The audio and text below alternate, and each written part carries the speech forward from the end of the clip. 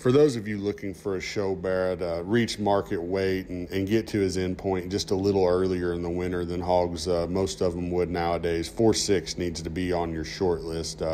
Here's a tall-shouldered, elevated, extended one that's really loose about his spine and really flexible about his angles and his joints. At the same time, this one comes at you absolutely busted open. He's wide in his chest floor. He's square to the ground. He's big in his pin set. Here's a hog that can handle the push. Put him on feed, a couple cups of 18 and let him roll. This one, like I said, if you guys are showing in December or January and you need one to get to his end point a little bit sooner, but a hog that's still going to have power and he's got the incredible feet and legs to handle the push, 4.6 needs to be on your short list.